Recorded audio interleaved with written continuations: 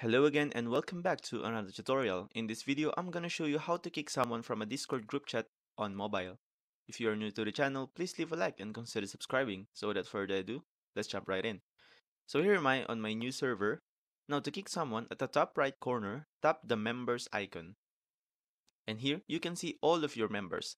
Now select the member that you want to kick and scroll down. And here, as you can see, you can either kick them or ban them if you like. So let's try and kick this dude right here. And here, add a reason why you're kicking him out, and tap on kick. So there you have it, you've successfully kicked someone on Discord. Well, I hope this one helps. See you guys on the next one. Thanks for watching.